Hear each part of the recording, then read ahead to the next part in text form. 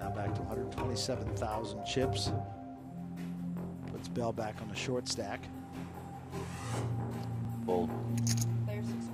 Four-handed, Perez with the ace-4 in the big blind has got to recognize he's got a powerful hand. Merry Christmas. So Perez doesn't have to do anything. Super early this year. Huh? I said it came super early this year. Yeah.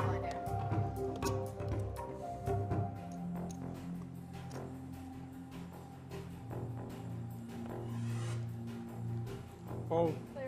Waterman with the queen jack. Pot size bet. 30,000. 3 raises to 30. Should be good enough. Waterman will add 15,000 chips to his lead. Fold. There's 6 folds. So 4 players fighting it out for 1 seat, and it continues to be Dennis Waterman.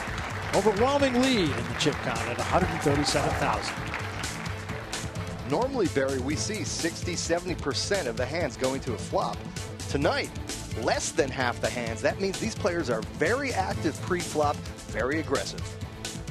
Take a look at the chip count and where we stand right now, and it is Dennis Waterman again continuing to rule the roost right now at 137,000. Sal Buccellato, who came back from the dead, 62,000. Danny Perez at 59,000. Ralph Bell now short stack at 42,000. Everybody else has won 2 pots since Ralph Bell last won a pot. So he's playing cautiously, and it's not serving him well. Some would say Ralph Bell is due. Oh. I would say. 12? What is it, 12? Or 10? And I don't like Perez's call there, Barry. This is not the time with the blinds this high to just call off 10,000 of your precious chips. 3 players to the flop, a competitive hand. There's Buccellato with a pair. And Perez has top pair with the king kicker. Player 6 is all in for 52,000. Buccellato bottom pair and a gut shot straight draw. Call. Yep. Ooh, instant call from Perez. Knew he had the best hand. And he is a 2-to-1 favorite. Bad news for Buccellato is that straight card, well, Bell had one of the 6s. So there are 3 6s left, 3 5s, and 2 4s. Those are his outs at this point. 10. Nothing's changed. Looking 8 outs, or Perez will double. That's enough. So Perez, 49. 49. 49. Yep. taking a count here just to see. I think Perez will double through, and Buccellato will have 3 or 4 chips left, Barry. Exactly. So Buccellato has gone from up to down to up to really down. The veritable roller coaster ride. Exactly. And now that makes Perez a player. And Perez now has gotten himself within 9,000 chips of Dennis Waterman, and there was nothing Waterman could do about it except watch. I'm very impressed with how quickly Perez made that call there. It certainly didn't seem like an easy, clear call, but he seemed to know where he was at. He's played very consistently. Buccellato, of course, will have to go all in here. All 3 players. 6, an ace, and a 7. Waterman, a pair. Beal says, or Bell rather says, I'm going all in. And that's just a really silly play there by Bell.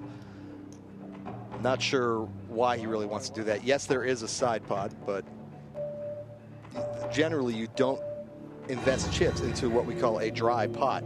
Buccellato can only win 9,000 chips here. Turn it up. You called? He's an all-in player. Oh, I'm sorry. I didn't know. So Bell has to have this explained to him. He's got to turn the cards up.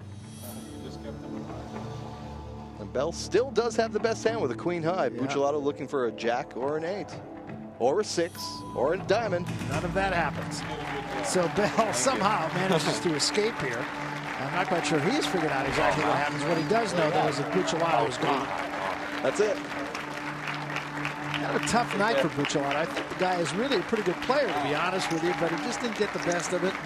When it really mattered, he particularly didn't get the best of it. I'm sure he will replay a number of hands over and over again in his mind. So he's got to take that walk that nobody really wants to make. Buccellato will be our third player eliminated. Well, are you ready to be part of the most exhilarating and breathtaking poker series ever? Every week, 6 lucky players get flown out here to Las Vegas, and they will compete inside the Poker Dome just like the players tonight. And we'd love to welcome you to the game, so log on to mansionpoker.com. Earn your shot at $1 million. All I have to do is win 3 times. All seems pretty easy, doesn't it? Perez is now, believe it or not, our new chip leader. Blinds are up to 816 next hand. And you might have heard the blinds are going to go up on the next hand. Ooh, look at this. Call the pot. 35,000. Call the pot. Call the pot. Said I don't know call. what that means. Pot. Waterman, a little gamesmanship. Waterman desperately wanted to see the flop for free. Now what does Perez do? Oh, he could get in trouble here. Wow, Merry Christmas to you. Yep. Whoa. What a good fold. Had a good read, didn't he? Very good fold. 3-handed. A lot of guys aren't able to get away from King 10. So now the blinds are 8,000 and 16,000. Danny Perez has only been playing 17 months. He has no pro experience whatsoever, but he is handling himself very well. Got a contest here. Waterman going to push. Player 3 raises to 40. And this is the exact situation we saw the last hand. Yes. King, queen raises, and what does the guy with King 10 do? Perez was able to fold it. Will Ralph Bell? No, he's not able to fold it. You just throw your all in button. Yeah. All in for 60,000. There he goes. 60. 60,000. And of course, Waterman will go on with this, I believe. Yes, he does. And we'll be delighted to see that he has Ralph Bell dominated. So Ralph Bell down to the last gasps. Pair of threes. 3 threes. Wow. Good tie possibilities here. In fact, this hand will tie more often than not. It is a tie. How do you like that? A split pot. And Bell has got to absolutely breathe a sigh of relief at that, because he lives to play another day. And I'm sure he's asking himself, how did this happen? We're coming back.